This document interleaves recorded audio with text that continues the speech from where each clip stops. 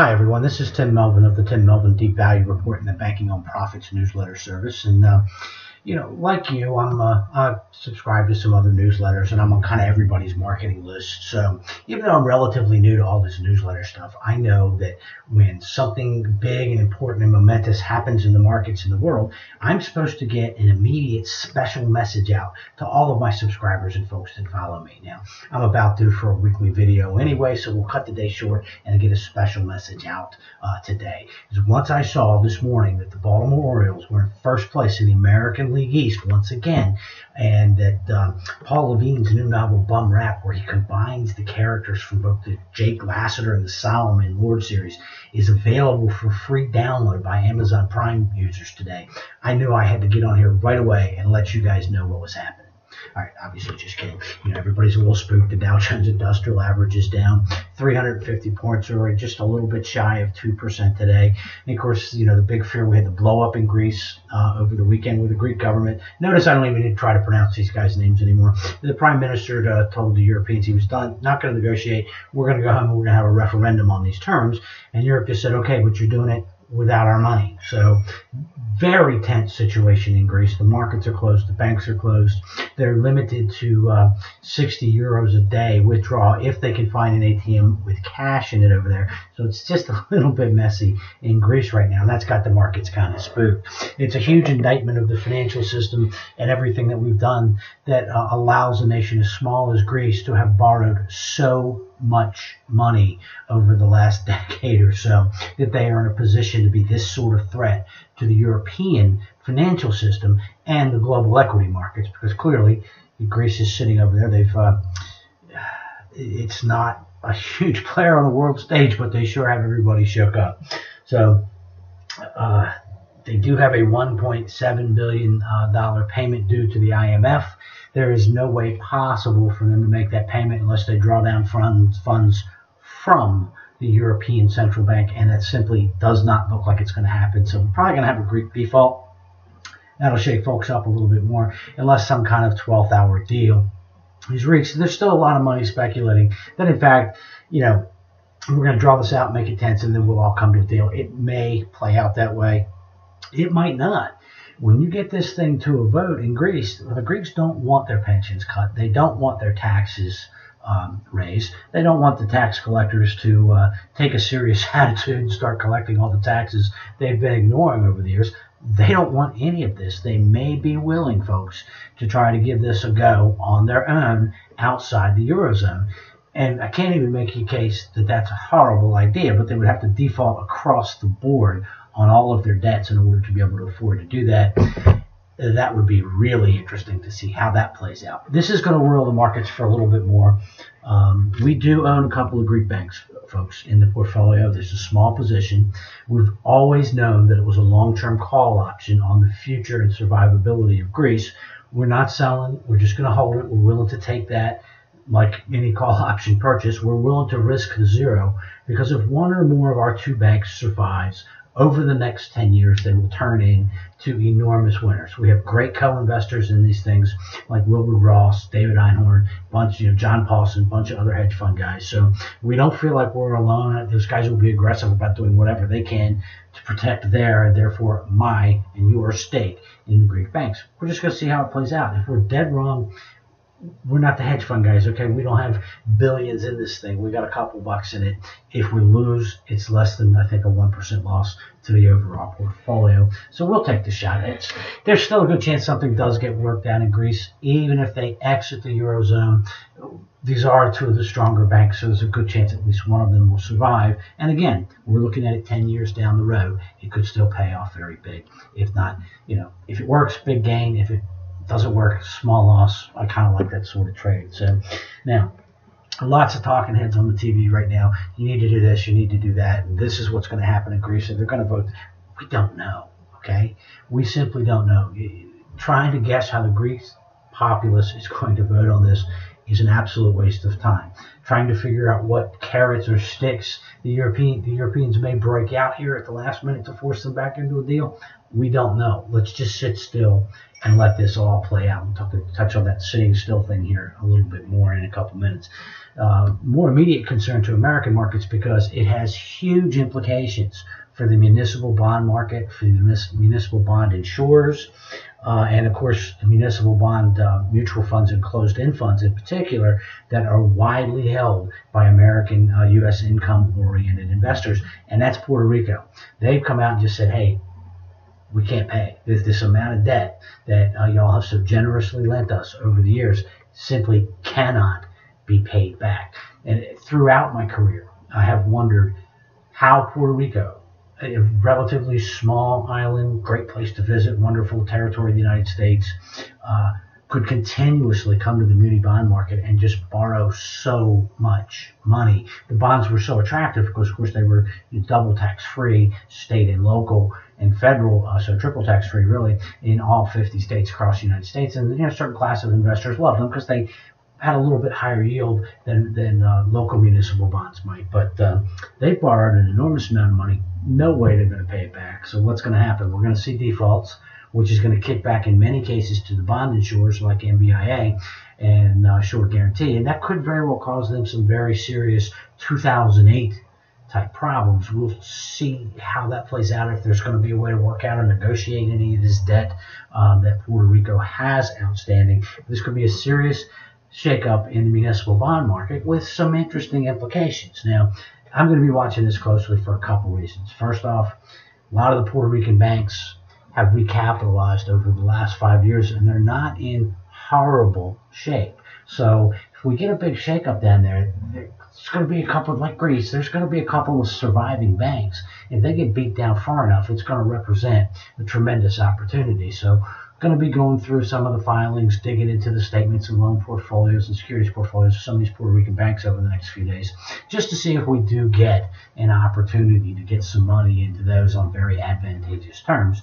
I'm going to be watching very closely the municipal closed-end market, because if we get panic selling in municipal closed ends, it's going to be a baby in a bathwater thing, and investors will sell them all. It happens every time we get one of these panics. So if we can pick up a muni closed-end fund at what may be a 6, 7, 8% tax-exempt yield because of panicky selling, that doesn't have enough exposure to Puerto Rico to eliminate basically the discount between the price and the net asset value, it's going to be a very interesting time to pick up a few of those in spite of the concerns of rising interest rates next year. So we're going to be watching that very closely for bargain opportunities in municipal closed-end funds. Maybe it'll happen, maybe it won't, but we're going to be looking for it. We're very aware that it could in fact happen if Puerto Rico starts to default and we see some panicky type selling by more conservative income-oriented investors. So, all right, so everybody's telling you what to do. You got to do this because of Greece, this because of Puerto Rico, and this because the Fed might raise rates. Folks, sit still, okay? Stay on top of it, pay attention, sit still. This is not a time to do anything drastic. We're still just a few percentage points off of all-time highs. There is not that much direct exposure, particularly in the United States, to Greece. It's more of a problem in our European portfolio, but even there, the European banks that we own should more than survive any problems from having to write down Greek debt. So prices are not down that much. We took a little bit of a hit today. Maybe we get some more this week. Maybe we don't. No way to know how the market reacts to this continuing mess or how the continuing mess plays out over the next several days. Don't make any panic moves here. Do not confuse this with a significant sell-off as of this moment where you need to run out and do something. You don't need to do anything. This is not a magnificent creation event. There were no long lists of stocks hitting 52-week new lows and creating bargain buying opportunities today. We had a sell-off from up around all-time highs. Okay, we have a long way to go, unfortunately, before this becomes a significant inventory creation event that gives us a reason to celebrate it all. Now, don't get me wrong. I'm just point blank, as Warren Buffett pointed out in his 1997 shareholder letter, I'm a buyer of securities. I'd rather see them go down than up at this point in my life. I'm 54 years old. I'd love to see one more just whacking of the stock market here over the next year or two, so I can get a ton of this cash that's built up as we've been selling appreciated securities and setting additional investment funds aside over the last couple of years.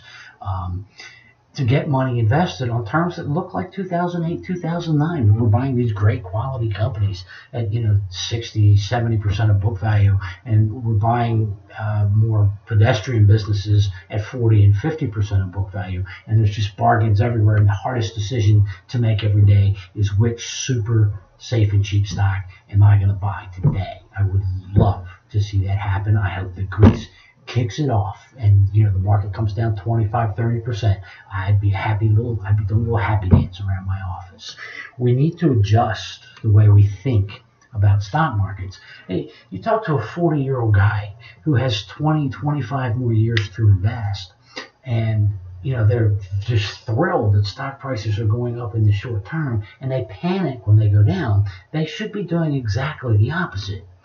It should be more of a, darn it, the market went up, another 15% this year. I just got a $10,000, year-end bonus, and I really wanted to put it to work on great terms. I was hoping this thing would crash. Instead, you get exactly the opposite, and they're happy to chase stocks higher, which, going back to all the research surveys, is one of the chief reasons that individual investors so badly underperform the market and the super investors like Buffett, Seth Klarman, and folks like that. So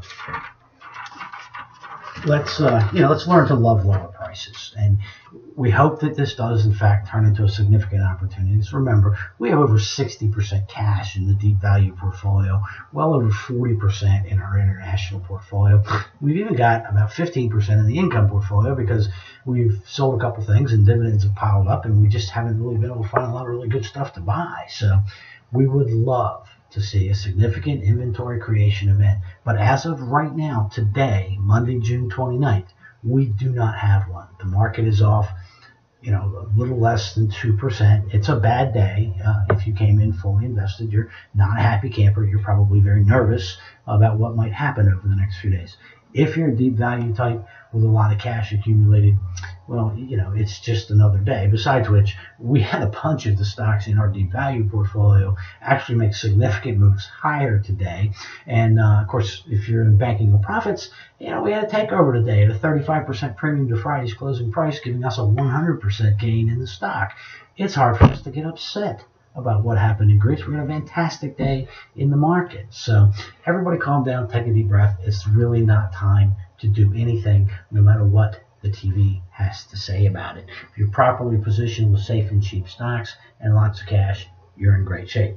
Now, let's also consider where we are at this moment in time. As I said, we're just a few percentage points below all-time highs. And when you look around, real-time markets, what we just kind of take their temperature once in a while, the value line median appreciation index is at levels, that indicate that the markets are more likely to go down than up. So is the market cap to gross domestic product ratio, which Warren has told us is his all-time favorite indicator of market valuations. That's very extended. It's above 2007 levels.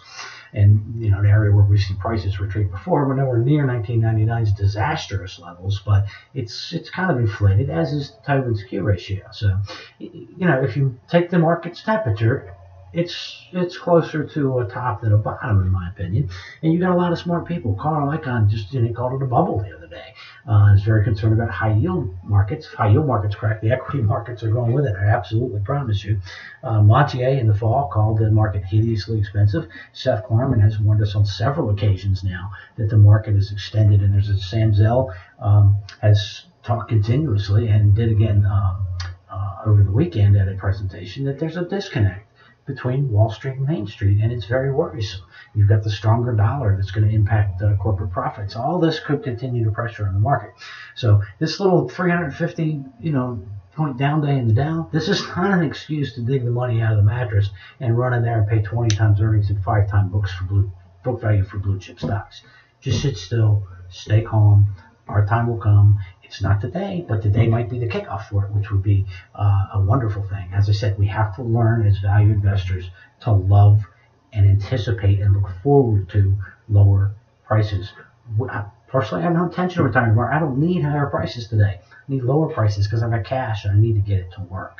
Adjust your mindset. Think more like a long-term private equity investor, and you'll end up with returns that look a lot more like theirs and a lot less like the individual investor who underperforms the market by such a wide margin historically.